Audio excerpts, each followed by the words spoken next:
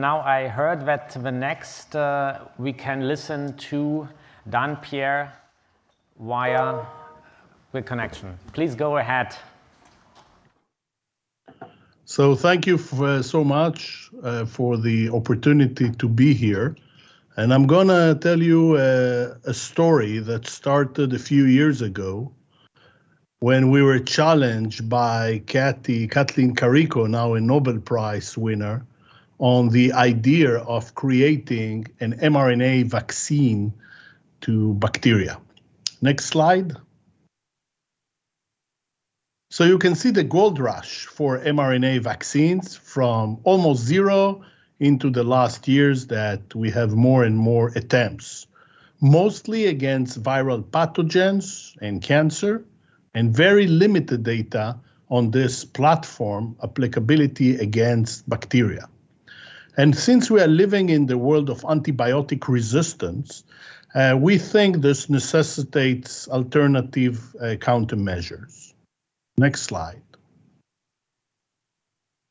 So basically, it all started as a crazy idea when I was communicating with Kathleen Carico, with Kathy, about this. Next slide. And basically asked, can we do bacterial mRNA vaccines? And her answer was probably not. And the reason that she thought it will not work is because bacteria brings their own proteins and they know how to better hide themselves from the immune system. For example, you know that aggressive streptococci surround themselves with hyaluronic acid and M proteins and for a few weeks cannot recognize by the immune system. And they have other approaches to evade from the immune system. Next slide. So we basically accepted this challenge and said, oh, it's going to be easy because we are delivery expert and we're the first to show that we can deliver mRNA in an animal in a cell-specific manner. Therefore, it should be straightforward for us. And together with my team, and you can see here a team of ladies that Kathy said this is the girl power, very inspiring. We will do that. Next slide. So we decided to tackle one of the most aggressive type of bacteria, which also has form of antibiotic resistance, is the Yersinia pestis. It's a gram-negative bacterium that is the etiological agent of the plague. It's highly infectious and lethal. There have been millions of deaths around history and several hundreds annually.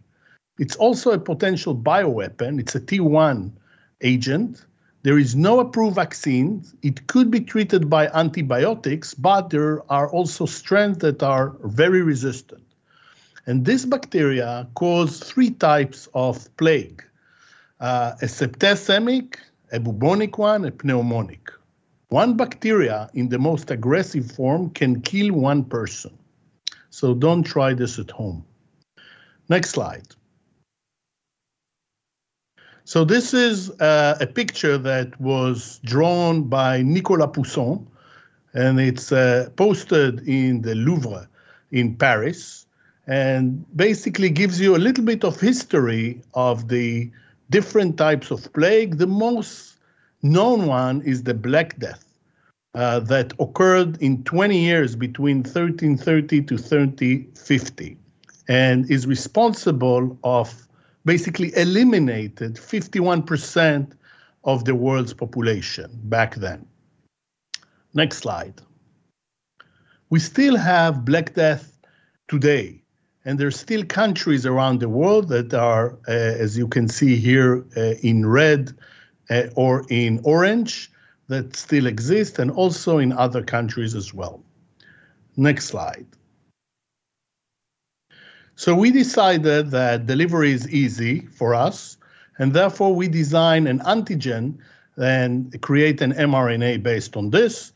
We chose the F1. It's basically a chaperone on the bacteria, and this basically provides us a potential protection. Next slide. And so we designed this mRNA.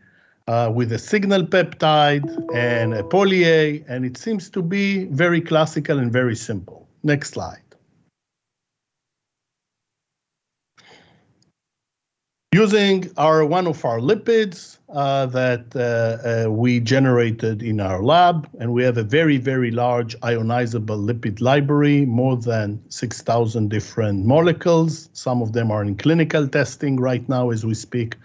So we used a microfluidic system and basically created a stable formulation. Next slide.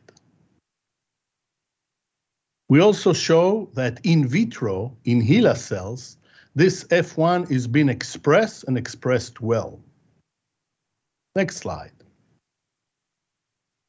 So we injected this F1, 5 microgram of mRNA in LNPs, prime and 2 boost, and then wanted to see what's going on. Next slide. Surprisingly, this led to cellular response, interferon response, but we did not see a humoral immunity. Therefore, Kati Kariko was correct. You cannot generate antibodies with this naive F1 sequence. Animals were not challenged because of this. Next slide. So we decided to improve the immunogenicity of the LNP mRNA vaccine, and there are a few ways to do that. One of them is to use a GC-rich domains. So when we have done this, and this is the scheme behind this, next slide, we have started seeing some titers of antibodies. Next slide. If we did a challenge trial with the pestis, we saw 50% of basically effective protection, but 50% is not good enough. Next slide. So then we tackled it a little bit different. We removed the single peptide, and we also included an FC, human FC portion of this. It is known that human FC, and we and others have shown this during COVID, increase the time in the circulation and basically create those sequences and basically proteins more immunogenic. Next slide. When we tested those, we have found that these guys produce a lot of antibodies. Next slide. Here you can see a demonstration of 100% protection based on a single prime and 2 boost. So it leads to a full protection. Both the signal peptide deletion and the one that have a signal peptide, but with a human FC addition. Next slide. Then we got greedy. We decided to see if by a single dose of priming, we will get protection. So we prime the mice with 5 microgram mRNA-LNP, and we challenge them with pestis 2 weeks later. And I want to tell you not to do it at home. We had a collaboration with the Israeli Institute of Biological Research. They have special BL4 labs. This is something you cannot do in a regular academic institution. And these are the results. Next slide. First, after the first and second and third bleeding, we saw a very high titer of antibody, which probably leads to high protection. Next slide. Okay, and next slide. And this is what we got. So you have antibody titers that correlate well with the likelihood of survival. And we got full protection after a single dose of the Delta single peptide. And for us, that was very nice. And of course, for the one that have a human FC as well. Next slide. So just to summarize, this basically means that delivery is very important, but also the mRNA. So you need to optimize your mRNA payload, and it's crucial for the successful design of potent mRNA. I haven't mentioned this, but we have tried different types of lipid. None of them could induce a better immunogenicity. In that case, we created a vaccine against Escherichia pestis, and in particular, this is one of the most interesting and dangerous bacteria. We also show for the first time that one can utilize an mRNA-LNP platform against bacteria. And it opens up new opportunities in general, even for a single dose. Just imagine that we can now potentially vaccinate patients that are getting into hospitals. In hospitals, we have a lot of antibiotic-resistant bacteria around, mainly in the airway area. And so if we will be able to vaccinate people that have potential issues with their immune system, and within 3 days they will generate antibodies, they will be protected according to their hospitals. Next slide. So I just want to thank all the people that were behind this. Predominantly, this is the work of Dr. Ido Kohn, Dr. Yinon Levy, and soon to become a Dr. Uri Ilya. And basically, for us, this really opens up a lot of other opportunities. And I want to thank my team. I want to thank the companies that works with us and the spin-off companies that are now in different stages of clinical testing of some of our lipids and our strategies in different areas, from cancer genome editing to vaccines and different types of vaccines. And next slide.